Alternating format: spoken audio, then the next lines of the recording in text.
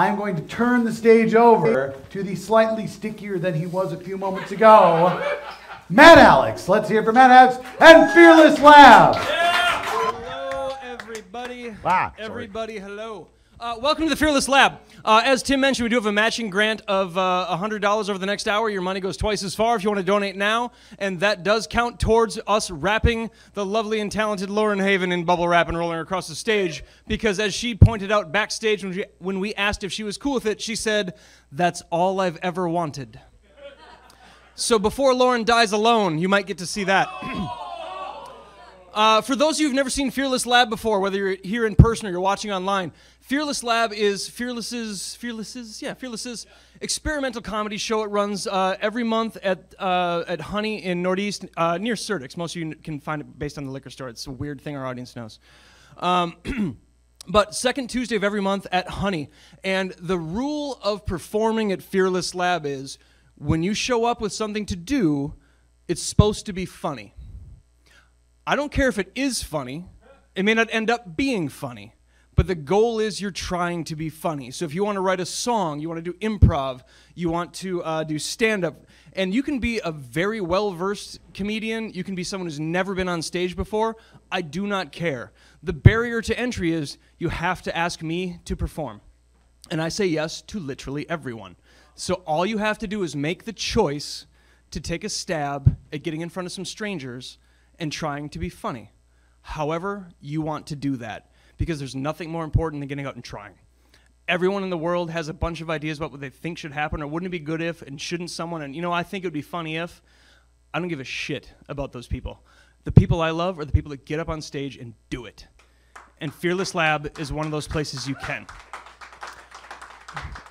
So, without further ado, let's move on into our first act, which I believe is the recently ass-whacking Megan Slauson.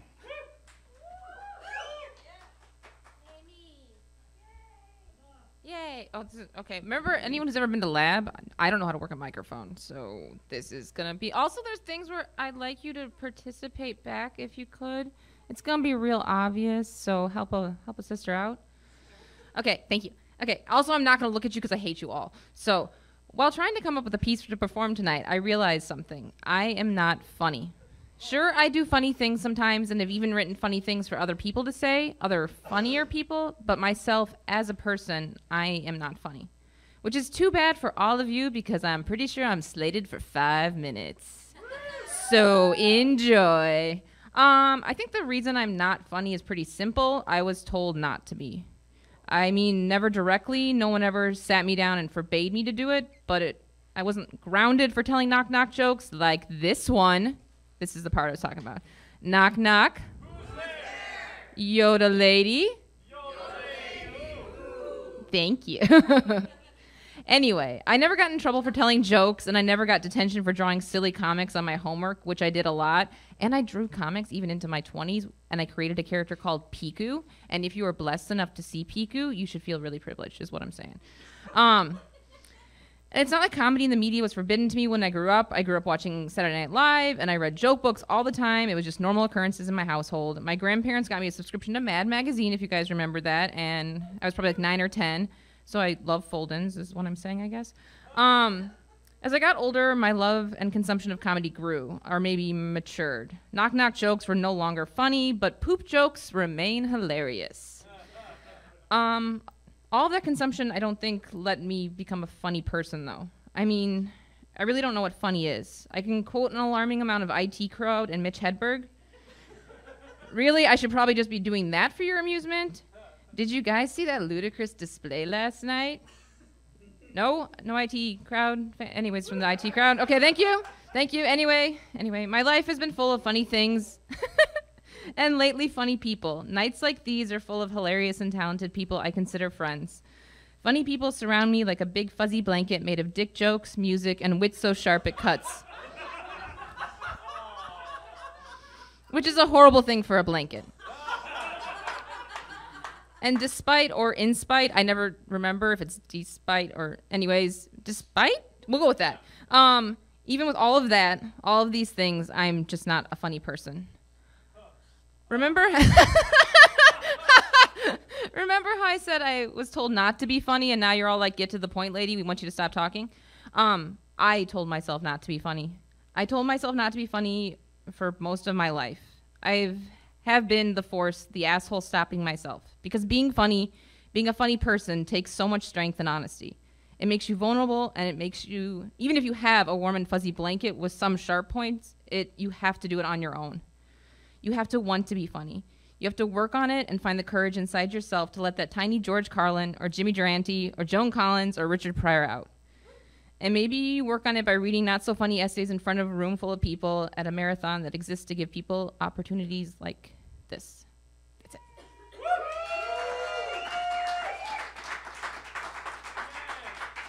Megan Slauson! Hot damn. As I mentioned, Fearless Lab is open to anyone and everyone that wants to perform. I have a very public email address, which is my name, matt.alex, A-L-L-E-X, people screw that up a lot, at gmail.com. If you would like to perform, you send me an email with Fearless Lab in the subject. And the next time I have an opening that works for both your schedule and mine, you're in. Know that. Share it with your friends that also want to perform. Speaking of performers, how about another one? Yeah. All right. Now, some people know our next performer from being on Awfulcopter. Some people know him from being the newest member of the Apropos of Nothing podcast. I know him as my sweet Babu. Not a joke. Ladies and gentlemen, James Fairbairn. Thank you, my love. I was wondering what to talk about, actually. Like, I wrote all of this morning. I had this thing put together about like a TED Talk. Nope. All right. I thought I'd save it for a more academic crowd and a more academic speaker. I considered doing just 8 minutes of hand farts while I looked meaningfully into the audience. That is still on the table, all right? I just want you to know. Okay. Instead, I'd like to talk to you about poop. Okay, good. I'm glad we've made a decision together. All right. So, comedy for me began with impressing my sister, okay? It did, because she's 3 years older than I am, and right now that's a tenth of our lives, which is not a big deal. But when we were little, it was half of my life and a third of hers, and she had no time for this parent-stealing, wailing monster kid thing. Right, that she couldn't dress up, which was her goal. So what happened was I found a way into her heart. And it happened, okay, so here's the situation. If you trip on the top step and you just go like flying down it, there's that moment where you're like, okay, I'm gonna die. It's all over, this is it, right? And it's usually about halfway down doing like an awkward Michael Flatley, like, and then you land and or stumble into a wall or a door or something, right? Because that's how it goes. And then you just start laughing because you lived. Right? That's your privilege as the person who survived. So my sister walked toward the bathroom that I had just vacated, and she stopped, and I watched a look of horror wash over her face as she was buffeted back physically, right? As if by a riot shield, pushed back out of the bathroom, and she looked at me like she was about to throw up, but what came out was laughter. I found how to impress her. And so following that, I decided to start naming poop. Things like thunder soup, liquid jet-assisted takeoff, broth with loud, heavy wind, loud chowder, a series of vociferous farts interjected between streams of mixed content, thunder soup, but with chunks. Probably my most favorite, upended pickle jar. A loose collection of medium-sized solid masses propelled by or suspended in a tidal wave of colon tears. The overfull water slide, also, is the name. Okay. There's also cold clay out a fine screen door. A whole day's sit-ups in a single turd. The war and peace of poops. Kafkaesque. All right. As is the next one. Toddler through a sausage grinder. a steaming steak popsicle, the meat shits. All right, so I would start doing these things, and it just cracked her up. She loved this, and it made us friends. It like brought me into her heart, even as it cast me out of her room. So, this is not limited to her either. It has passed to my nephew. Sorry, I didn't. That's unintentional. But my nephew has also received the gift of poop humor, and I remember when it happened. Okay, so who here has cats? Okay, have you ever looked up at your cat when it's on a top shelf next to something very valuable to you, where it has been sitting poised, and it goes, "Oh, you're looking now." I do that to my sister sometimes, fart-wise. And it happened. I was in the kitchen, she was at the far end, and I opened up the fridge, and I was like, "Oh, I've got one brewing." And she knows that glint in my eye means the storm. And so I closed the fridge door, and she goes, "No."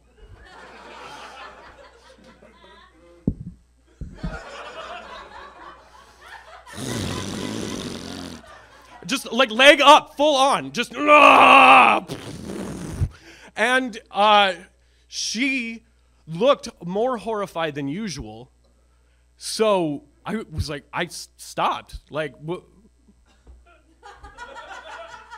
and she said, "The baby!" And I was like, what are you talking? And then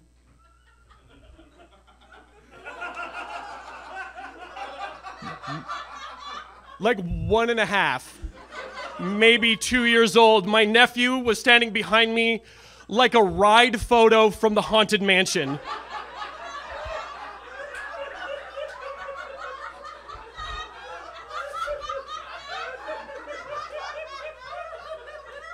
And then he started to applaud. And my sister creased in the middle and was done.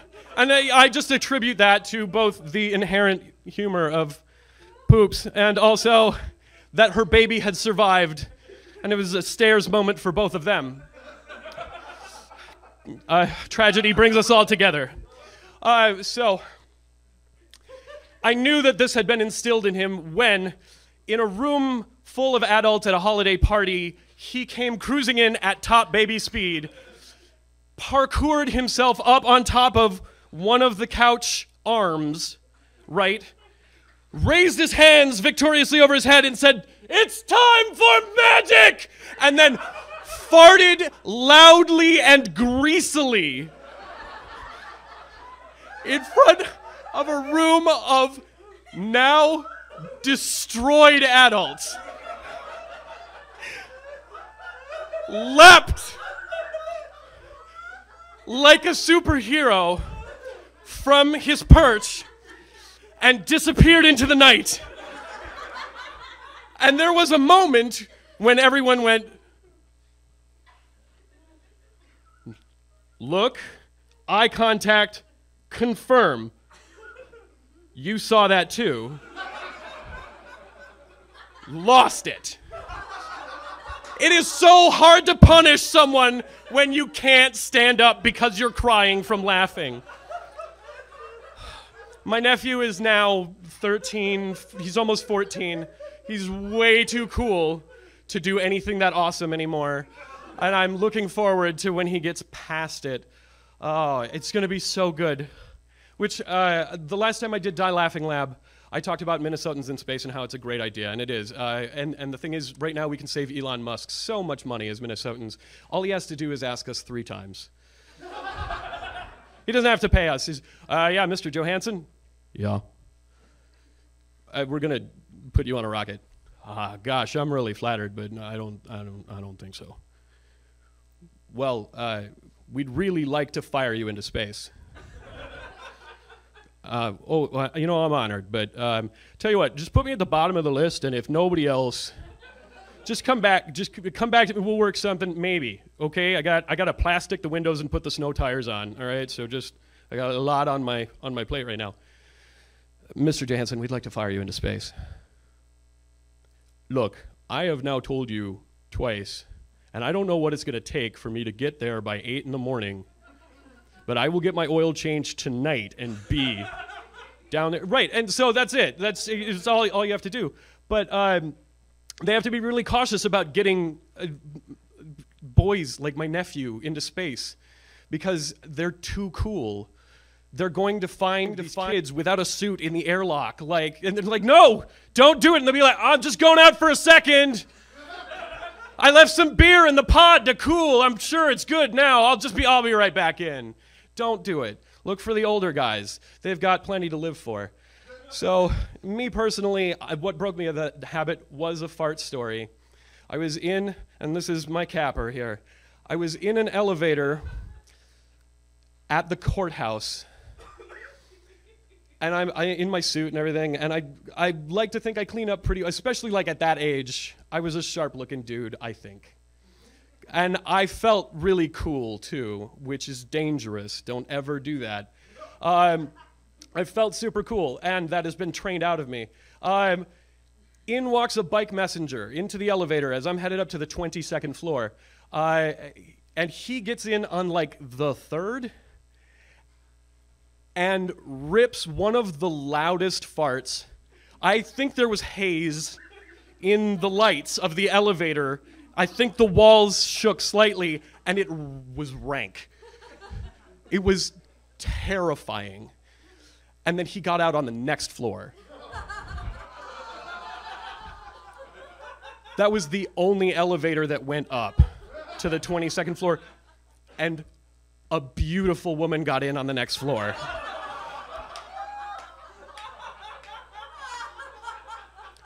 And what the fuck are you gonna say? Sorry.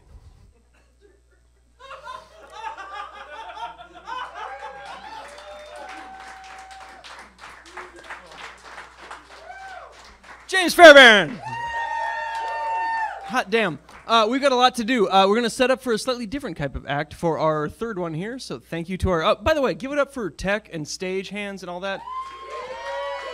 I know those of us that are on the microphone side often make them the butt of our jokes when they're doing their actual job, which is making us look good.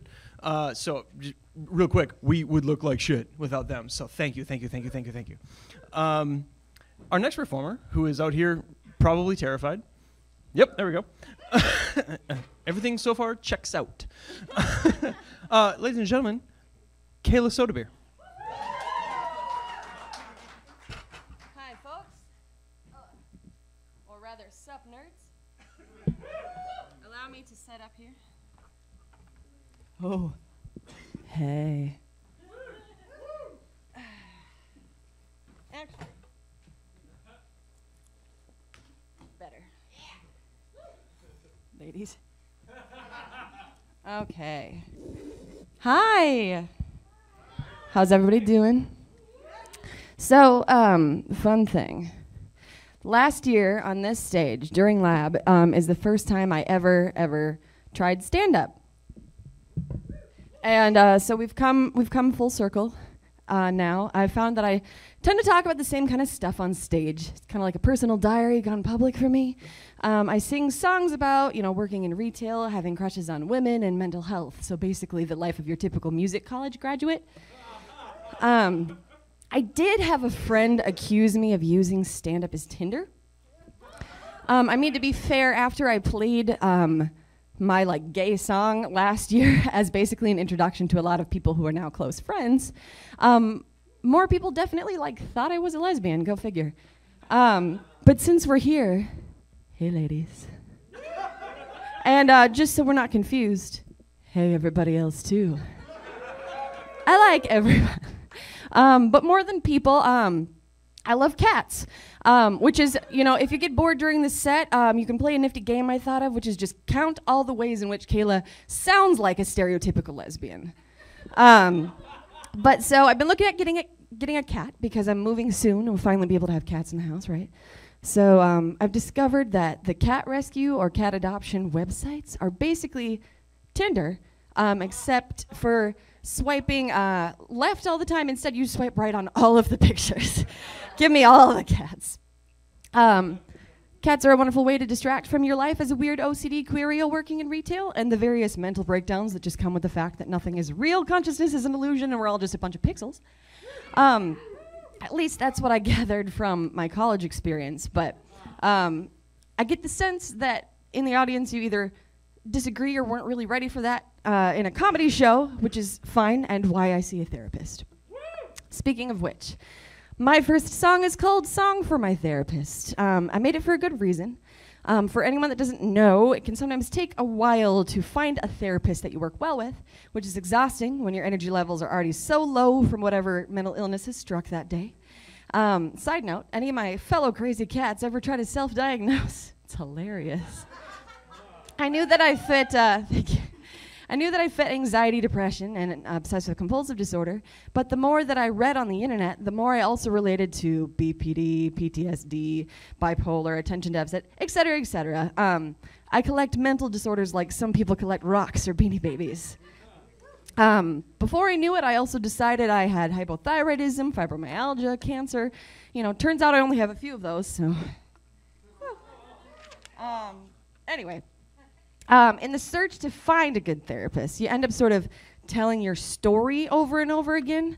Right, so when I was 14, my parents got divorced and my grandma died at the same time. And then when my boyfriend broke up with me after that, I really started noticing something was wrong. And after a while, it gets really annoying. So I figured I would do us all a favor and just find a more convenient way to go about this process, which is what led to the following song. I hope you enjoy. Okay. Song for my therapist. Can't see with my hat.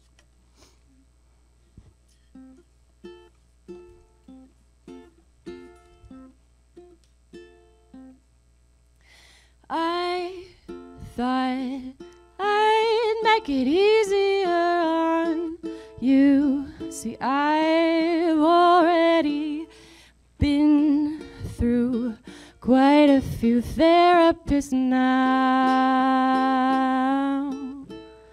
My intention here is not to scare you, rather just to prepare you for the big shit show you're in for. My empathy wants me to be wary of your time, but my patience to find someone decent is running on a finer line. So for time's sake, I've got what seems like a lovely bit of OCD mixed with depression and anxiety. Throw in a little bit of chronic pain abandonment and hey, you got me. I struggle with depersonalization, chronic pain abandonment issues, healthy dose of proper daddy issues. I don't need to get the tissues. Used to relive in my past, done it 20 fucking times in the last few dimly lit therapy rooms. Other counselors weren't quite sure what to do, but I don't mean to put it all on you. You're just a person and that's why I've written this song for you. How much time do we have? You do take Aetna insurance, right? I know it's your job to sit here and listen to me whine, but regardless, I know it's a lot in a small amount of time. Oh, my family, yeah, they're all proper divorcees. Hell, half of them don't know their daddies. My mom's side is full of the gun-slinging, cowarding, conservative type. And on my dad's side, they all pretend they're good Lutherans, but we all know what the truth is. Happy for money and to just go and cheat on their wives. And my first boyfriend spread a great rumor about me, told the whole school I'm self-harming, that another ex tried to coerce me to fuck him. It worked, then he cheated. Guess my grandma was right when she spent half my childhood convincing me men were just evil. Funny to think now I'm gay. Guess that backfired for her and my family. I say all this out loud and I know that it sounds pretty bad, but I mean, in the very least, it resulted in songs that aren't half bad, right? I've no money because I went to college to learn about music, no less. And my teachers just told me complaining about health would not get me hired. And then they threatened to ruin my career if I told folks the shit that they'd say in their classrooms. And one of them found my best friend, yes, a student, on dating websites. Then my school died before we could get degree papers. McNally Smith, all of that work for more labor. We worked retail to pay for degrees to a school that no longer exists. I hope that all this was helpful and not a waste of both our times. Maybe I'll see you next week for the reprise. Thanks. In case you were wondering, I did actually play that song for my therapist. She thought it was great, so I figured I'd try it here. My favorite thing about comedy is making dismal shit sound happy, also because it allows me to talk about the things that I'm interested in, like mental health, weird sexual encounters, homosexuality, and death. That's what I mean. Like, I'm the only one I know who enjoys just having a cheeky conversation about death on the cash. Like, don't any of you ever think about, like, who will go through your phone and your laptop after you die? Because, like, I assume my parents would do that. What a really tragic way to find out your kid's gay, right? No chance of redemption for this kid, I guess. Probably going to hell. But I mean, there are other non-favorable ways to find out your kid is gay, like on a live streaming comedy show on the internet. Lesser of two evils? How am I doing on time? Cool. Speaking of gay shit, I was having sex with a man the other day. Wait, it gets gay. Like, I mean, I do, he doesn't, which is usually a deal breaker for me. But, you know, in this case, it's not just that I like women, it's that I like men liking men. Because we can relate to each other. Anyway, this guy's straight, but not for my lack of trying. I'm always just like, have you ever just like thought about it maybe? Even a little? What about just like a little bit of gay sex? No?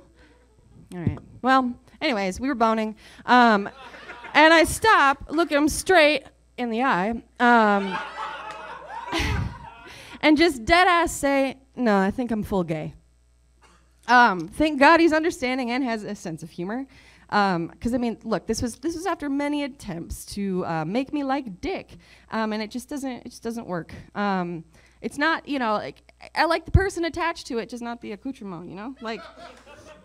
Anyway, I'd met this guy who is now my partner at my last job, which was of course retail, and we were coworkers who enjoyed bitching about our terrible customers, and he actually came up with the title to this song. It's called "Retail in Gay Major."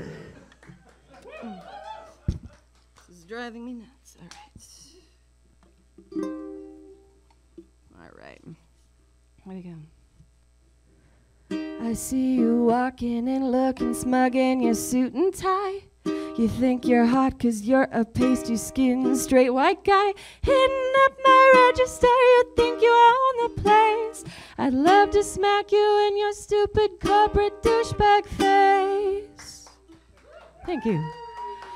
Ringing up your order, I ask how your day has been. I'm not asking for your dick, you're making this bi girl a lesbian. Look, I'm being paid to take your order, ring you up. My smiling at you does not mean that I am trying to fuck. Oh, if I was not afraid of getting fired,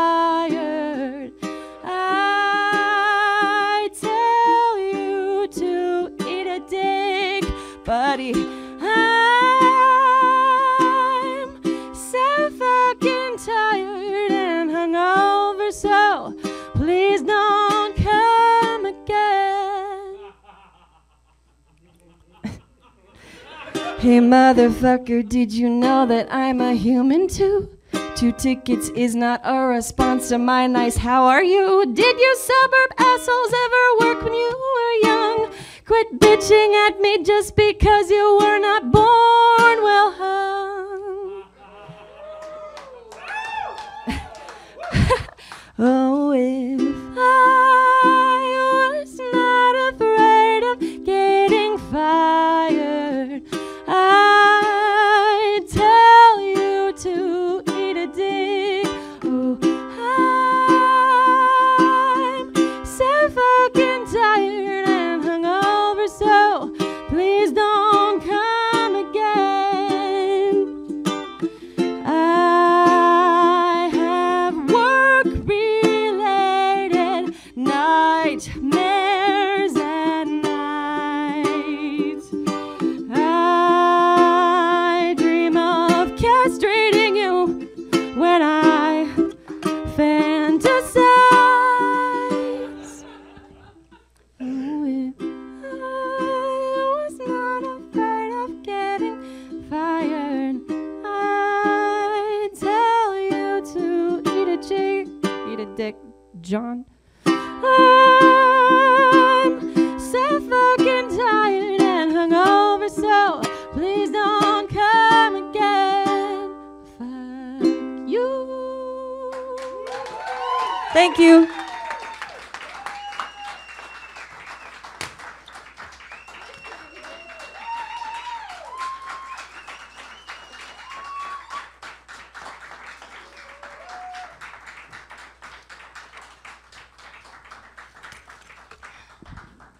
For years, I've said comedy is cheaper than therapy. We have more. How's that sound? So, there are a lot of different ways to present your comedy. Some of them, where's Nancy? Is she back there? You're right there? Okay. There's an ongoing joke, because Nancy actually does Fearless Lab fairly regularly, and is one of my favorite performers. And she has a difficult to pronounce last name.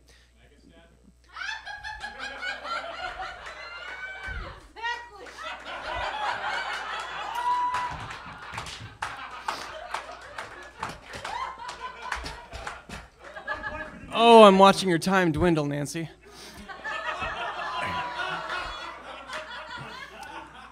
But while we were standing at the box office and I was making the usual joke of like, Nancy, and it's pronounced Smith, right? And I forget, was it Dawn? Who's working the box office? Dana, sorry. Dana, who also actually signed up for Lab literally about 30 minutes ago. Fuck yes, thank you. I've had multiple people sign up to want to do Lab over the course of this weekend. That's awesome. So I was like, it's pronounced Smith, right? And Dana was, no, it's Smythe. To which Megan, who performed at the top of the show, said, it's pronounced Moose. Nancy Moose.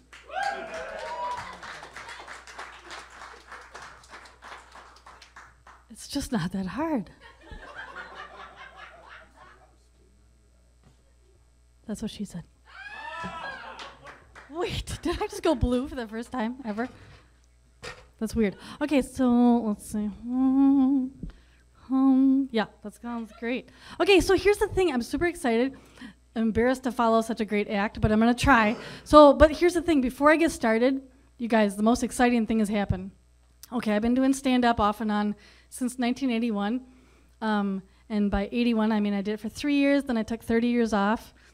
Because, you know, I have shit to do. So anyway, but I'm back. I've been back since 2011 or so, whatever. Anyway, but the exciting thing is I have my first sponsor. Yeah, that's what I thought. The sponsor happens to be Gallup. You know, the guys who do the polls, you know. No, they do the Gallup polls. Okay, so here's the thing. And I was hoping you guys don't mind. But Gallup wants me to conduct my first poll right now. Is that all right? It'll just take a few minutes. Okay. Thank you.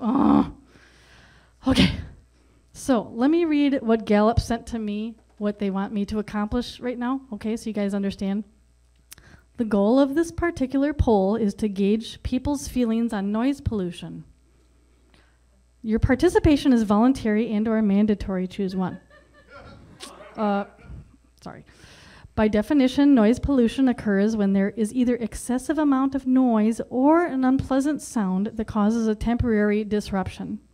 Causes of noise pollution include poor urban planning, social events, and transportation. You're part of the problem. Sorry, guys. I'm just reading what they sent me. I don't know. Okay, so first off, I'm supposed to get some demographics out of the way, all right? So if you'll indulge me. Question 1A, if you're a male or identify as male, or if you're a female or identify as female, please reply by applause. I feel like that should have been a couple questions. Oh, whatever. Question 1B, if your age is between 0 and 30, please applaud. Thank you. If your age is between 20 and 45, please clap. And if your age is between 36 and 62, please clap. Wait, I think these numbers are off. Oh, I'm sorry, you guys. We'll get to the heart of the matter. Okay, so now I'm supposed to assess how many of there you are. And of course, I can't see you, so I have an idea. But you have to listen carefully so I can figure out how many there are. And this is going to be really challenging for the people online, so just clap really loud, okay? Okay, so I'm gonna count. Shut up, I'm trying to do something. God, he always does this. It's the name, disruptions. Okay, so I'm gonna count all of you, but this is gonna be hard, but just start clapping.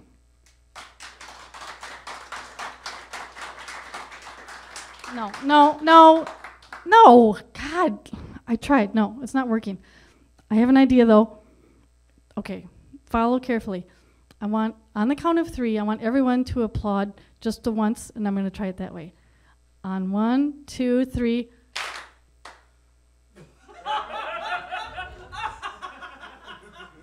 There's someone with really big hands and someone with really small hands. So are there 2 of you?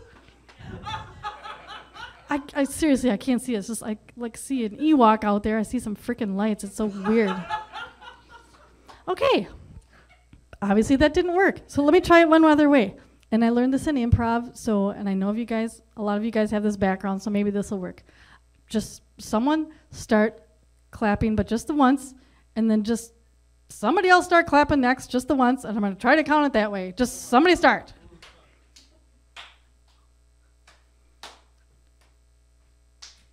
Okay. You can't clap twice. I heard that. I'm good with the ears.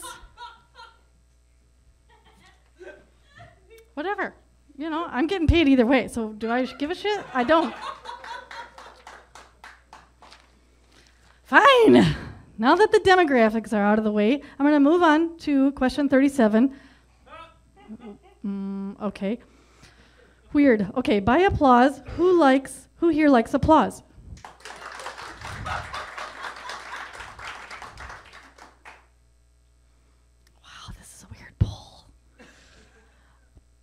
Okay, question 38. By applause, do you prefer quiet applause or noisy applause?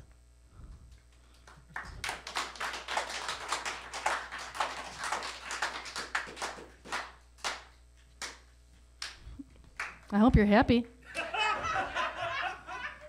Whatever. I got nowhere to be. Question 39. By applause, who here prefers complete silence to noisy applause?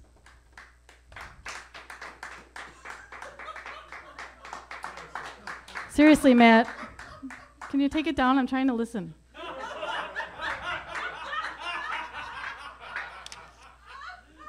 All right, thanks for the distraction. I don't even know what I was measuring. Let's see, that was probably 40% of you who didn't clap. 60% who clapped loudly. Carry the 7. Oh, shit. I'm writing this is bullshit. Whatever. Fine. When you clapped, are you saying you meant you liked silence or applause? I don't even know. Well, you're going to have to applaud if you're answering my question. Wow. All right. I'll tell you what. It's fine. I'm just going to make a call. I'm going to call the company. I'm sure it'll be fine. All right? Actually, now what? We don't actually have enough time for you to call the company. Love it. I mean, See ya. it was.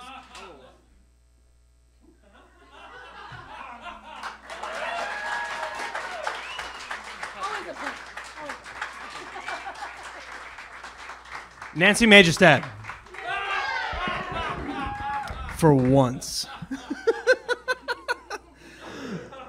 I know. Oh, I know. Hey, folks. We got. I see what you did there. We got a little bit of time left. So, what if we filled it with comedy? Okay, I was kind of. Or? I could do some songs. Oh, or Josh Knight can come out and do some songs. What do you feel like? That answers the question in no way, shape, or form. So here's Josh Knight.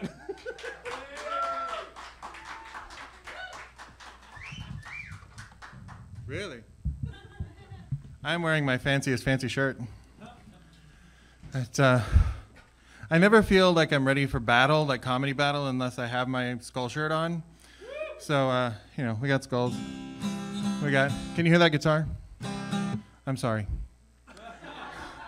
So I am a songwriter, a little bit of a comedian, and a really shitty guitar player.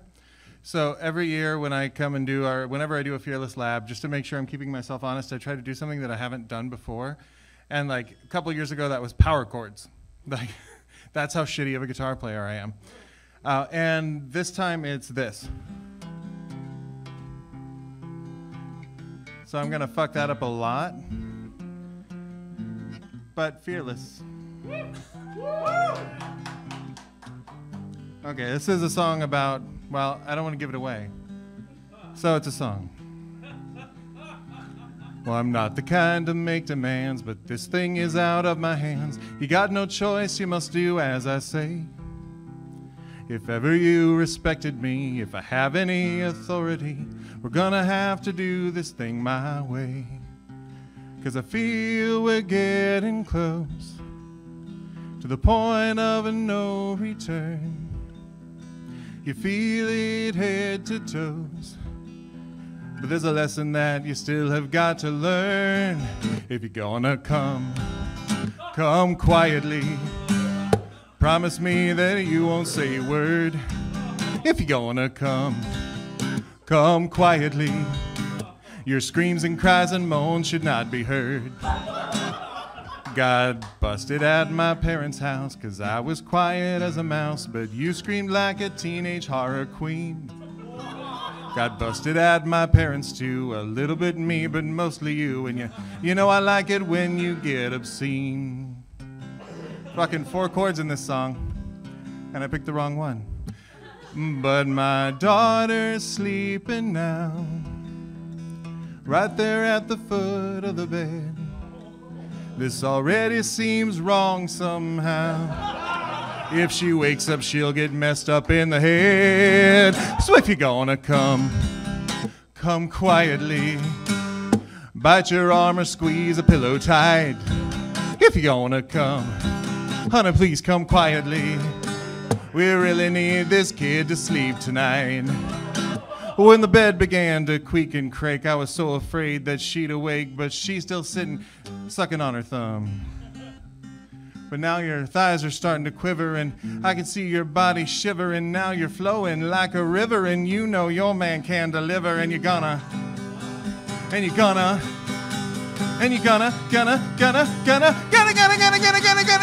come! Not so quietly. You screamed out when you went over the brink. Honey, when you come, it ain't quietly. And Lord knows what the neighbors are gonna think. But baby girl, so quietly, somehow hasn't opened up her eyes. So I exhale so quietly.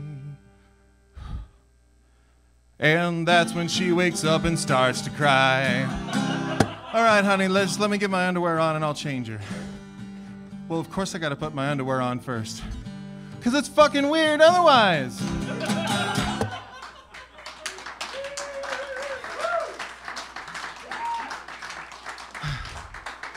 Thank you. That song was called Come Quietly, but I didn't want to tell you that until it was over. How are we doing? Keep going? Keep going. All 2.5 songs. Okay, because I want to put the half song in the middle. So sometimes you start writing a song and you get like 45 seconds of song and it's great. And then you try to write the rest of the song and everything you try to do with that song is bullshit. So I've realized that this is all the song that it's going to be, and that's okay. So it doesn't even have a name. I like to think of it as a song shot. You know, it's not like a full cocktail. It's just for somebody, busy people on the go, song shots. Right?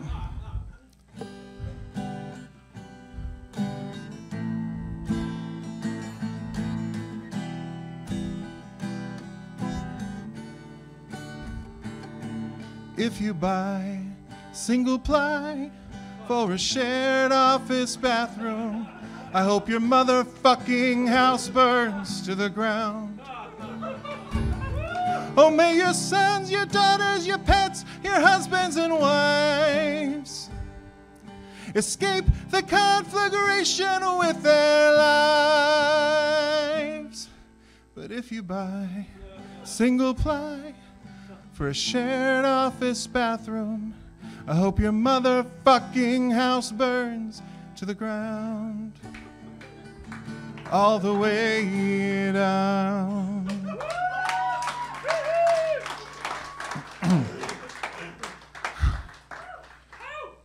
All right, got one more for this last one. Now that I've gotten the scary shit out of the way, I feel like I can relax and kind of do something that I'm used to and that I might be good at. And the song only has 4 chords and they're all in the same order. So we'll see how badly I can fuck it up. This is called The Hair Song. It's about a subject that's near and dear to my heart. When I was young, I took my hair for granted. It grew strong and straight at the top of my head. So I'd dye it black anytime I felt emo. And when I felt saucy, I'd dye it all red, or I'd let it grow long till it swung round my chin. It would blow in the wind. It was thoroughly great, but then one day I looked in the mirror and I saw the light gleam off the top of my pate. Now the hair on my chest grows like the best, and the hair on my ass is thick as wild grass, and the hair on my balls is regal and tall, but the hair on my head never grows at all. And you call me bald, but I got plenty of hair. Oh. So I got fairy forests inside of both ears, and I trim them each week. But you can't really tell, and my nose hair grows till it clogs up my nostrils, and the hair in my armpits is wiry and smells. And hold on just a second. Minor point of order here. Look, I'm a modern dude. I don't care if you're male or female or non-binary or French, but armpit hair is really gross. So please, everyone, can we just all agree as a society to shave it off? Sorry, a little editorial. What the fuck was I? Oh yeah, man. I got hair on my back from shoulders to crack, and the hair near my junk grows in spiraling chunks, and the hair on my balls is regal and tall, but the hair on my head never grows at all. I got hair on my toes like a hobbit, but gross. Got hair on my palms, I guess you were right, Mom. And the hair on my balls is regal and tall, but the hair on my head doesn't grow at all. And you called me bald, which is a pretty fair comp. I mean, I've even got a bald spot on my fucking beard now. Right? Jesus. But perhaps I'm the winner to look like Yul Brynner, and you know it can't be that hard to be like Jean-Luc Picard. You see, I got a predilection for Bruce in Pulp Fiction, and so it's with ease I'll emulate Vin Diesel and get me some action like Samuel L. Jackson, some real hoochie coochie like my man Stanley Tucci or Louis C.K. or ooh. So this is kind of an old song. Let me just say that I'm in no way endorsing his gross and idiotic and disgusting behavior. I'm just saying that he is bald and he is successful. Or Louis C.K., LL Cool J, or even Sean Connery. And back in the day, I could keep all the ladies enthralled. And it's a damn good thing I look so sexy bald. Thank you very much.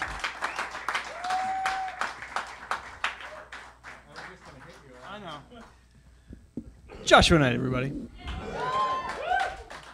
So that has been Fearless Lab at Die Laughing. I hope it gave you an idea of you know what? I literally did not know what any of these people were going to do before they got on stage. That was up to them. That is how Fearless Lab works. If you want to bring comedy to a stage, and you want that stage to be Honey the second Tuesday of every month, you can email me, and it happens. I don't ask you what you're going to do. I don't care what you're going to do. The only requirement is try to be funny. So, thank you, all of you, who have tried to be funny at Fearless Lab. I'll point out most of you have succeeded, and many of you now do half-hour sets here because you tried some stupid shit at Fearless Lab. That is not on me. I am not humble bragging as we joked about in AON. I am merely a facilitator. I'm the guy that happens to be emceeing. The show is you. And please,